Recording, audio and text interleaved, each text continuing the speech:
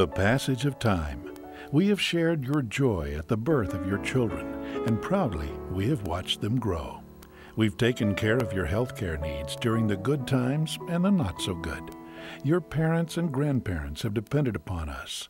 Together we have shared the struggles and the wonders of life. At Oktibbeha County Hospital, we are celebrating 30 years of being your lifelong choice in healthcare. Sorry for the tight quarters that we had this evening.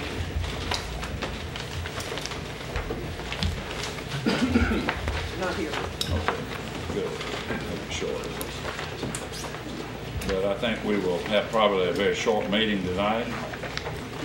That the first thing is the approval of the official agenda. We've gone through this with some revisions and consent items. Mr. McLaurin. Mr. Mayor and Board, for your consideration tonight for possible placement on the consent agenda, on page 2, it is recommended in Roman numeral 8, number A, that the second public hearing on the sidewalk ordinance be postponed, given our cramped conditions and the fact that a number of individuals that wanted to hear and participate in that discussion were not able to be here. So it's recommended that that be postponed until the next meeting.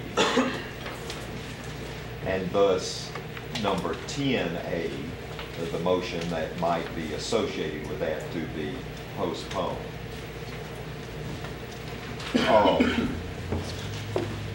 Items C and D, and these appear to be added at the last minute to the agenda, would recommend that they be postponed till we have a full board present. We have considered all the projects relative to our street and drainage improvements as a full board, and a full board is not here, and here is yet another attempt to change the list, the approved list. Mr. Mayor, may I be recognized? You may be recognized. Mr. Chairman, I don't have any problem with delaying this, but any member of the board can bring anything that he or she desires. So it's not up to any person to actually just critique what someone does. Yes, I am the requesting party for Roman numeral 10C to be on the agenda, and what Roman numeral 10C speaks to Carver Drive, but I'm not going to get into that, but I just wanted to say it to the response to your tone of mentioning that. I have no problem waiting to the full board. I had no idea the full board was not going to be here, and I'm a proponent of bringing up these matters when the full board is present, and there have been a lot of instances when the full board has not been present. This board has taken up things. As a matter of fact, this board took up a number of things when I was out ill back in 2006, but I'm in agreement to wait until the full board. But I just wanted to say that this is not an attempt to bring something up when somebody's absent. I had no idea that there was not going to be a full board, but I'm in agreement to waiting until the full board is here. I think that'll make a healthy discussion as to what, if any, we need to say about it. Thank you for your consideration. Remember, my suggestion was it is recommended that it be postponed. The board could decide otherwise. If not, but you're gracious in agreeing to let that be postponed until we get a full board. So items C and D recommended for the next meeting. The remaining items on page 3 recommended for consent.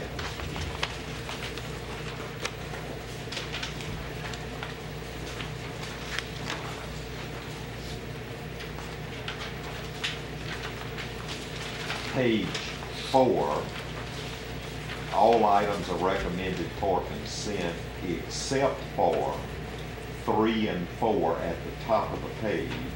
We're talking about utility agreements here. The city attorney has indicated that there are some changes that need to be made in those agreements to make them conform to standard city agreements on this. So if we could substitute for the language there a motion to approve those agreements, enter into the utility service agreement,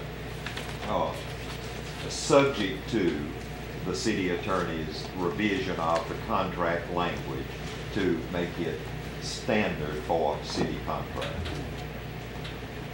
So it's recommended that we approve those things, but subject to contract revisions by the city attorney. I believe that merits some discussion, the actual agreement, so.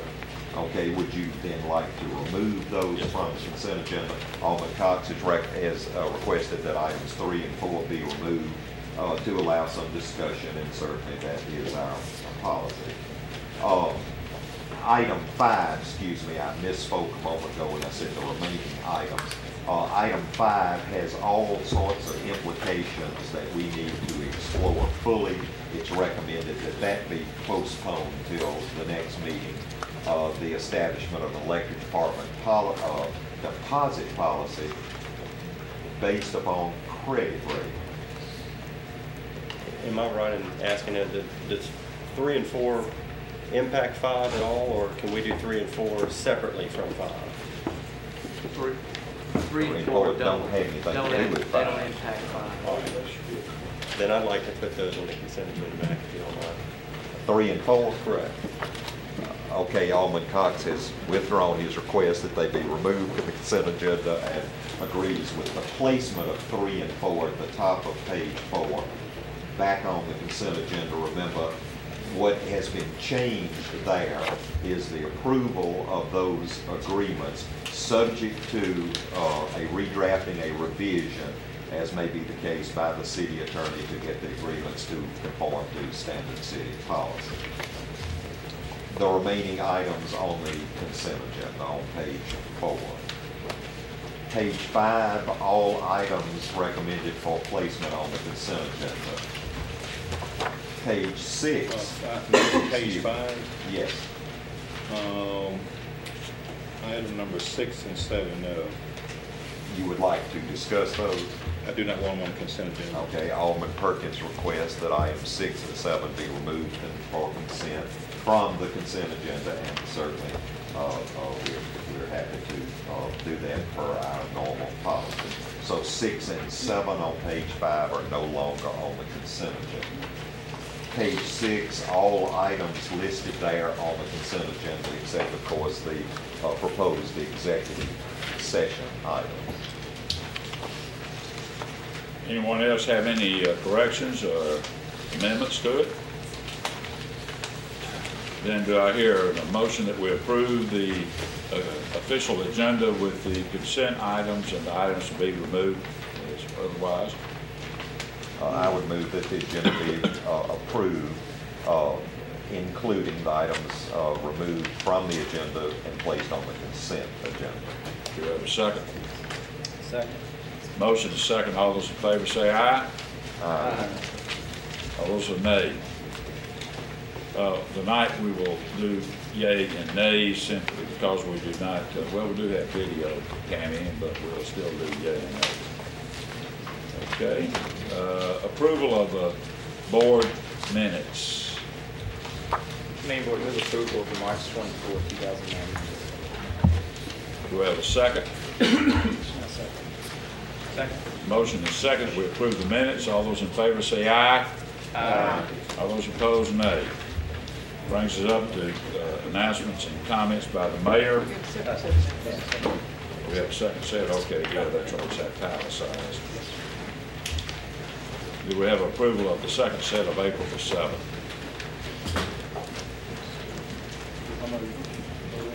Do we have a second?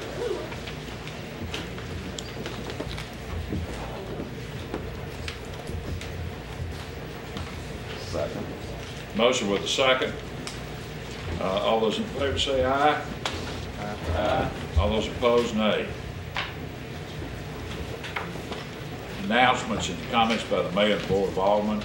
I want you to notice that our February sales tax were up 16.34%, which is great for an economy that has been under a lot of pressure here. Our community holds steadfast in regard to its growth. We're very fortunate. Congratulations, Mr. Perkins, for being selected as an inductee into the Starkville High School Hall of Fame. Famous, not fame, but famous. What a neat honor. Thank you very much, Mr. Mayor. I want to just say briefly that thank you for the recognition of this very prestigious honor, and I also appreciate those persons who were involved in nominating me and selecting me, and I am very grateful and thank you for the recognition. Thank you, Mr. Perkins. Mr. Mayor, back on the first page, do we have? They're not here. Have That was police officers? eliminated. Okay, all right. That was the first thing I was hit with. It says take the names off. And Right. yes, you might. I just wanted to take a moment to thank all the people that did come out tonight in regards to the sidewalk ordinance and in support of it. I apologize for any inconvenience over us not taking it up tonight due to cramped conditions, but hope that you'll come back to our next hearing on it. Thank you, Richard. At this time, it brings us up to citizen comments. It's your turn to take 3 minutes of anything that you would like to complain or talk about to the Board of Aldermen. Do we have any citizens in cramped space tonight that would like to come up and give a cramped 3-minute presentation? Go ahead, Mr. Hill. Good evening, everybody. My name is John Hill, and this is Brother Charles Johnson. We live at 153 Northside Drive. He lives at 154. We have a bad, 152, excuse me. We have a bad drainage problem over there. When the downpour, the water just sits right in front of our door. All the debris from the hill come down. We live down on the bottom of the street. All of it running right down in front of our door. Our Honorable Mayor, he was there, he saw it. Mr. Cosby saw it, and Mrs. Self seen it before, and I believe Brother Perkins here, he's seen it before, but when he was alderman there. But we have a bad problem there. And the other day, they came and put up a project here where they went into the pipe down underneath there, they tapped into it, put another pipe on top of it, cut that pipe off and put a lid on it, and what it's doing is collecting debris right there in front of my front door and by my side door. And what it did, instead of fixing the problem, they created another problem. And so we brought this to the board and see what you all can do. And then when the downpour, real hard, it fell under Mr. Johnson's yard and under his carport. Sometimes the streets get so full, it may be about a foot and a half, of water that's standing there in the street. And so we only have 4 drains, one on the north side, one on the south side, and 2 in the middle there. And they all stay stopped up all the time. If he's not cleaning them out, I'm cleaning them out. So we having a problem with that. The water run over on my carport, so when I do really get in the car, the water come all over on my shoes. You're right across the street from Mr. Hill. Yeah, Right. And you was by that Saturday, sir, and I believe you looked at it. Some pictures, but you can't So see hard, it. so hard. We have done some work recently over there to try to alleviate some of the drainage problems. The inlets were undersized over there initially when the development was put in. So we've added some curb cuts on the street there. I believe Mr. Johnson, Mr. Johnson's, to allow that water to get in the flume instead of backing up into the street. In regards to the upstream, what we're trying to do is divert some of that water from actually getting into the street and going into that pipe, which discharges into the creek behind Mr. Johnson's property. Now, we probably need to go out there and maybe make some fine-tune adjustments to it, but I think we're trying to alleviate the drainage problem, and we'll keep working on it. And then you do something that very big long ditch behind the house too, so water just stand up in it. Musky, man, it's gonna be bad. In the summertime, you be smelling so bad, right? You can hardly sit out there. That's definitely a ditch that we need to put on the improvement list for sure. But you don't have any easements, do you? Well, and it's not on the board approved list. But But there's some some, ditches I've are- walked back there, I've walked along a good section of that ditch, and there's some severe erosion. There's a lot of trees Yeah. that are in the ditch, and it really does need a lot of work. I completely agree with you. Another thing, may I ask, before, could you get with some of the citizens over there and then find out exactly what the problem is, instead of just coming and just doing something? So, we sit down and get together, and just talk about what can be done about it, to try to eliminate it. appreciate it If I very can much. just get your phone number, I'll be happy to call you. John Hill, 323-0731. Mr. Johnson? 323-1680. Okay. Thank you, Chairman. Thank you. Before they leave, Yes, ma'am. just wanted to be clear that I have been working with you with this problem. Yes, ma'am. And that this is a long-standing problem before I took over Yes, the ma'am. tenure as our alderman. Yes, ma'am. I just want that understood. Yes, ma'am. That this is not something that developed in the last 2 or 3 years. No. It's been going on for It's a been long going time. on for at least 15 to 20 years. Thank you. And so nobody never, they ain't tried to attempt to do nothing. And Keep I complaining, appreciate keep complaining about it, and nobody never say nothing. Who'd you complain to? The aldermen. We talked to Brother Perkins about it, nothing was done about it, so ain't nothing we can do. So at one time we could just come here and bring it to y'all. We tried everything we knew how before we came here. I believe I encouraged you to come here, did I not? So I encouraged you to come. no, really, I encourage myself. Good. It's time for a change, But you did say something about it, We appreciate y'all coming. Thank you And very much. Mr. Mayor, let me briefly say, Mr. Hill and I have made efforts to get a lot of ditches, including yours, done in the past, but I get resistant to this thing that there's no money. And, I'm only limited to what I can do. So, once I present it to me, I state the case, that's all I can do.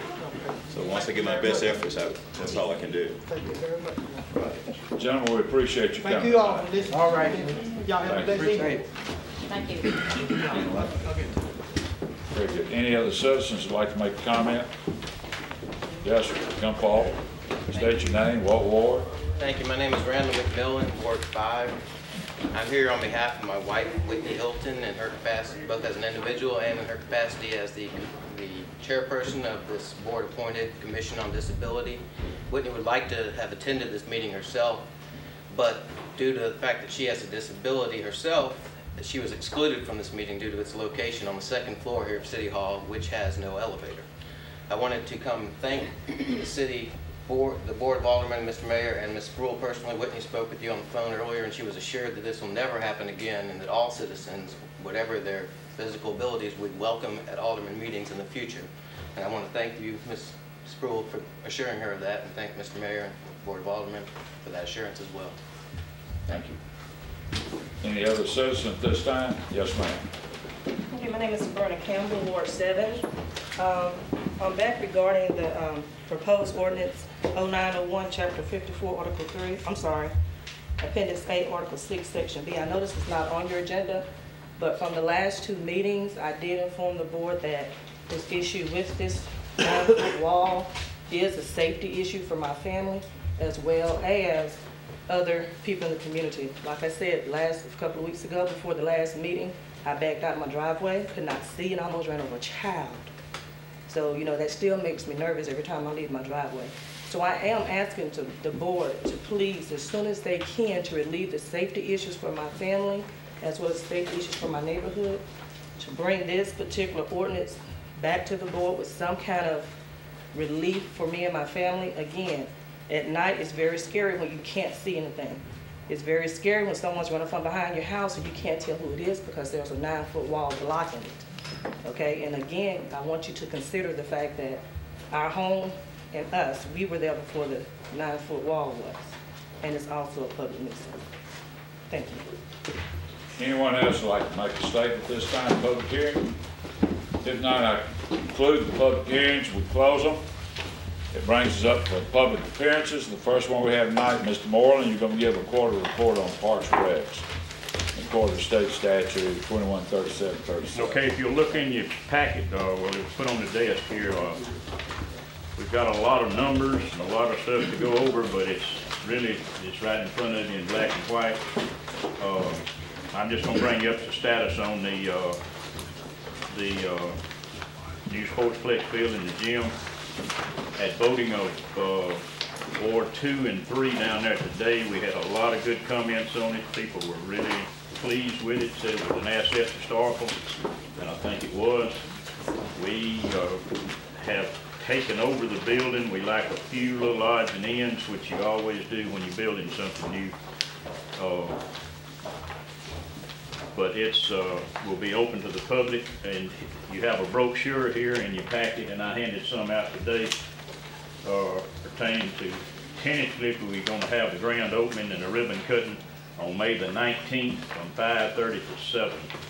At that time, we'll have some, we've got 2 racquetball courts in there.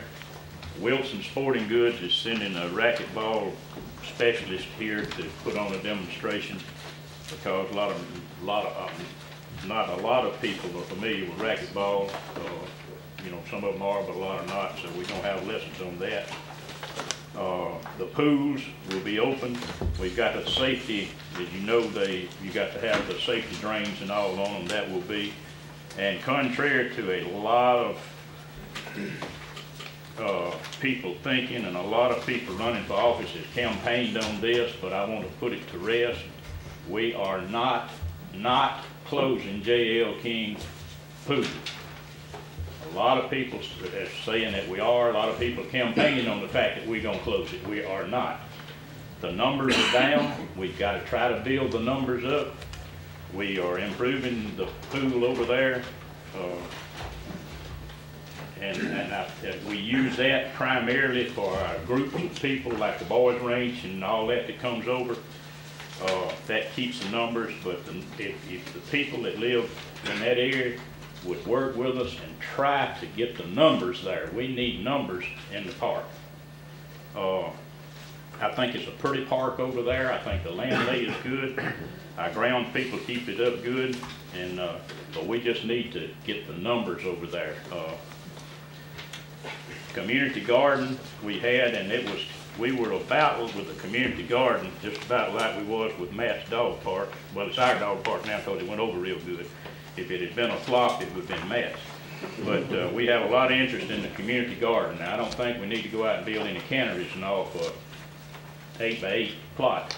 I don't think we'll need to do that. But anyway, surprisingly, a lot of people think the parks is just for kids to play in. That's not the case. We have quilting, we have a lot of different things, and if you'll flip through the things whenever you have time, you'll see all of this. That's about all we have right now, unless you have any questions, and if you want to flip through it here and ask anything. If not, that's all I have for this time. Any questions? Go ahead. Is the Greensboro Center area being looked at as possible location for a community garden, or is there other? It's on Josie's Circle over here. Okay. That's a plot of land that we wasn't using for anything. It's in a good location. It's in a safe area. And we got water there. We got the fence put up around it, and it's in the little circle around Josie's Circle over there off of the boulevard. Any more questions? Thank you. Thank you. Mr. Ockman, do you have a presentation tonight? Yes. Mr. Mayor, may I just kind of get this thing started? And then if you would, that'd be fine.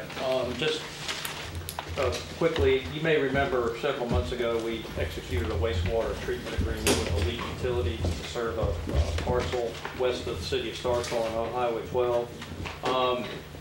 There's been some delays, and one of the conditions of our agreement is they had to have a certificate of public convenience and necessity from the Public Service Commission to start sending the wastewater to us.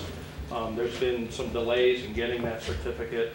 So what Mr. Octu would like for the board to consider is an addendum to the agreement where he would send wastewater to us, pay us for treating the wastewater, but agree not to charge any of the residents out there for wastewater services. And so with that, I'm gonna turn it over to Attorney Faber, who'll explain some of the legal aspects of the addendum, and then Mr. Octu is here to answer any questions if you have. Mr. Faber? Doug and I have been in contact with the Public Service Commission to make sure it was legal for us to do that. And we have been assured by them that it is, and there's certain requirements that have to be met with DEQ.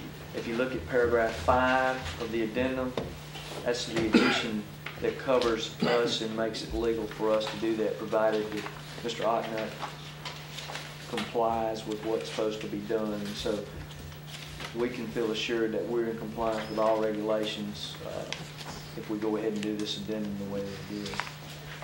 It's going to be paragraph 5. I don't know if you have the new one. Goes to 4. Y'all, then y'all did not receive a copy of the new one. The new agreement that they're asking you to approve, sorry, it will be number 5 and number 6 that I drafted that will be in compliance with the Public Service Commission and the DEQ. Would you read them for us, please? I will.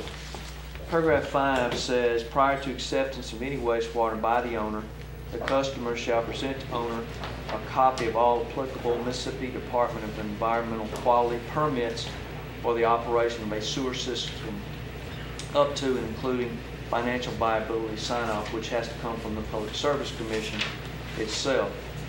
That is one of the requirements. Number 6, which is in addition to what you have, is the customer will ensure that either the letter of credit that has been provided as an inducement to enter into this agreement will continue, or customer will post in lieu of the letter of credit a bond in an amount determined by the city to be sufficient to protect the city to assure payment of any levies, fines, or expenses that may be assessed against owner. Customer will provide proof to the city owner before the expiration of the current letter of credit, which is April 27, 2010, of the continuing letter of credit, or will post the necessary bond as required in this amendment. And that's because we have our requirements to accept we require an irrevocable letter of credit. The letter of credit that he has currently expires on that day. So I drafted this to allow him to either give us proof that the letter of credit continues to cover any fines and levies for non-payment, or he has to post a bond, whatever we deem sufficient to continue to have us accept this wastewater. But both these were drafted by me, both these paragraph 5 and 6. Do we have any discussion or questions asked from the Alderman? Rodney, big picture, other than the legal agreement that needs to be executed, can you explain what the city's responsibilities are as it relates to sewer that's outside of the city limits? Well, basically, to sum it up, if they can get it to us, we have to accept it. Well, but we can set the terms of how we're going to accept it as long as they're legal, which is what we did with paragraph 5 of this agreement. To sum it up, that's it. We have to accept it. We set the terms of how we're going to accept it in compliance with state law, and that's what we've tried to do. We've also tried to assure that if for some reason that we don't get into a situation that we've been in before that the board is very aware of, where we're accepting wastewater, we're not getting paid for it, and the customer shuts down and says, we're not going to pay. Well, we're required to continue to take it. This posting of the bond and this letter of credit covers us so that we don't get into a situation that you were all familiar with where we're owed several $1,000s that we're having to go and collect now. And so this is our drafting to try to remedy those two type situations. But the state, as you said, the state requires us to... If they can get it to us... It's the interlocal agreement with Mississippi State. Federal. Yeah, it's a federal. It comes from the federal requirement. It's It's a a federal wastewater treatment plant originally. Yeah. It's a federal requirement, and we have an interlocal agreement between us and MSU. I just expect someone's going to ask us, why are we doing this? And that's part of the answer, and the city's protecting itself. We're protected. We're protected by these addendum to the agreement, so that if we get in a situation where, and not casting aspersions on him, but you're all aware with the situation I'm talking about, we won't have that anymore. We're going to have a letter of credit, and we're going to have a bond, either that or a bond posted. We have a letter of credit right now that's good through 2010, whatever that date was that I read, October, I think, 2010, with a FDIC insured bank. So do we need a motion or anything from this board to accept this? We do to go on and move it forward, and I would move approval of the addendum to the wastewater service agreement between the city of Starkville and Elite Utilities. That addendum that the city attorney read, not the one that was placed in the packet, the revised addendum. Second. We have a motion and a second. Any further discussion? If not, we'll vote. All those in favor of the motion say aye. Aye. All those opposed, nay. Passes. Thank you, gentlemen, ladies. Brings us down to board business and consideration of making appointments to the Golden Triangle Regional Airport. And I think we had one person to apply for that. That was Mr. Frank Childs, who has been serving the remainder of the term of Stuart Vance, I believe. And he's the only one that's applied. I would move the reappointment of Frank Childs to the Golden Triangle Regional Airport Board. Second. We have a motion and a second. All those in favor say aye. Aye. All those opposed, nay. The second item is a planning and zoning for Ward 3, and we have Mr. Jerry Emerson, I believe, that has applied for that. For reappointment, and I would move the reappointment of Dr. Gerald Andrews Emerson to the Planning and Zoning Commission to represent Ward 3. Second. We have a motion and a second. All those in favor say aye. Aye. All those opposed, nay. Mayor, I'd move approval then of Planning and Zoning Commission vacancy in Ward 5, and would move approval of Robbie Koblenz for a 6-year term commencing July 1st, 2009. Second. Motion is second. All those in favor say aye. Aye. All those opposed, nay. Mayor and Board, I would move approval of the reappointment of Pete Melby to the Parks and Rec Commission as Ward 4 representative. Second. All those in favor of the motion say aye. Aye. All those opposed, nay. Brings us down to page 3 is all consent. Page 4 is consent with the exception that we were talking about tabling request of board authorization for the establishment of a departmental deposit policy to include a listing of new credit ratings based upon deposit accounts. I believe that's where we are with that, unless I've missed something. That's correct.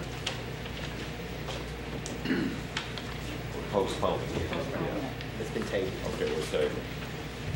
All right. We had 2 items on the personnel to be removed for discussion. Approval to advertise full position engineering assistant in the engineering department. That's the first item. Mr. Perkins, I believe you asked for that to be removed. Is that right? Thank you, Mr. Mayor. Mr. Engineer, does your job description call for a civil engineering degree, or what degree do you have? My job description?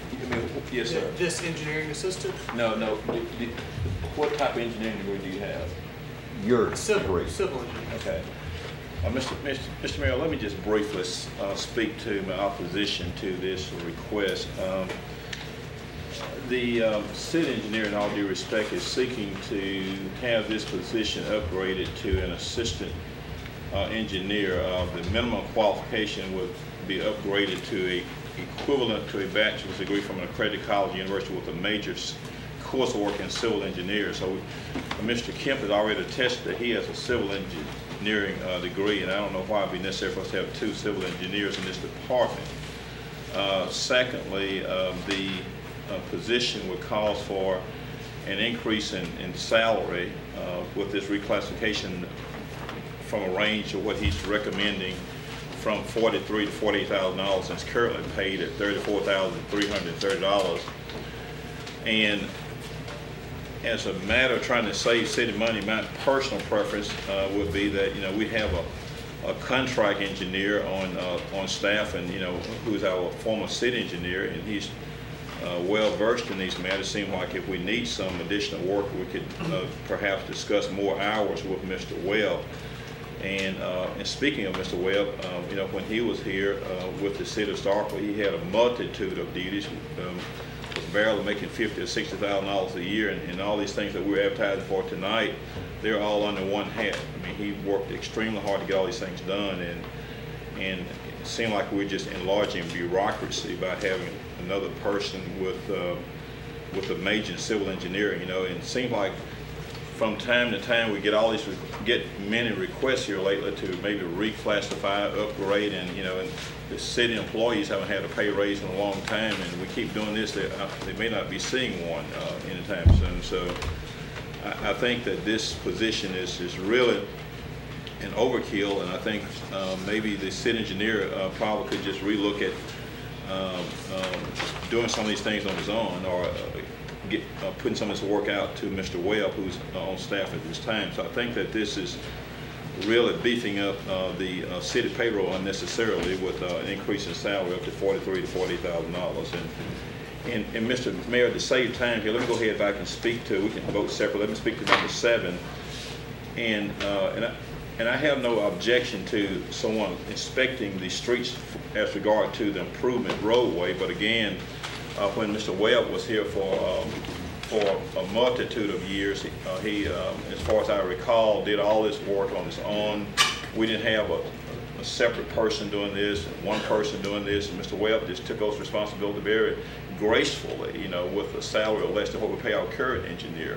So, I think we just need to try to buckle down with the staff that we have, and I think if it gets to a worst case scenario, the existing engineers should be able to do all these things at the rate that we pay them or is paying here. So I just wanted to express that, and I think that we need to try to conserve money for our city every way we can, and I think we could do that if we win in that regard. So I just want to express that, Mr. Mayor.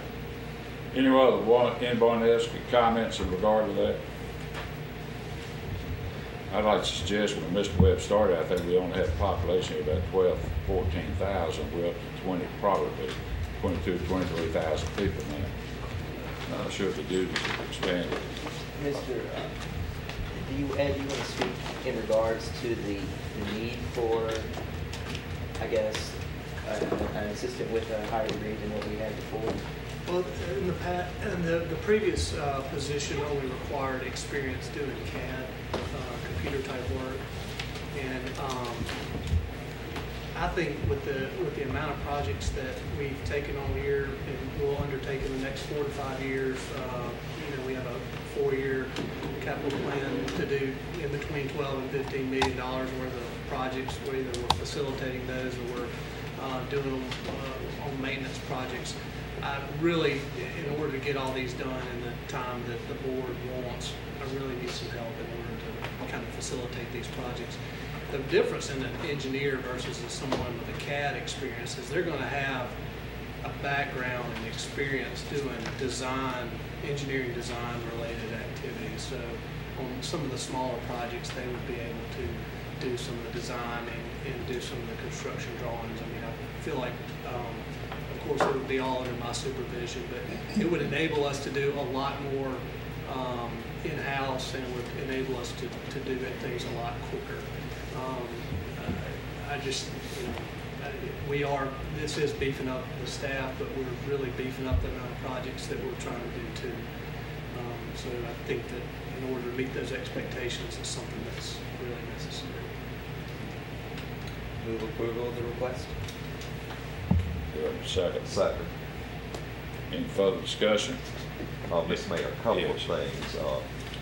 It was described that this was an assistant city engineer. It is not. It's an engineering assistant. It was also represented that this would be a bachelor's degree in civil engineering, which is not exactly what the job description calls for here. You have a bachelor's degree and have taken a lot of civil engineering courses, which is what it says here, but not have a bachelor's degree in civil engineering. But it's engineering assistant, not assistant city engineer. Right. And they wouldn't, this is not also requiring them for their professional engineering license either. It's just that, right. Just that degree. Just that they be able to do the FE exam and pass it, which is the very basic. Right.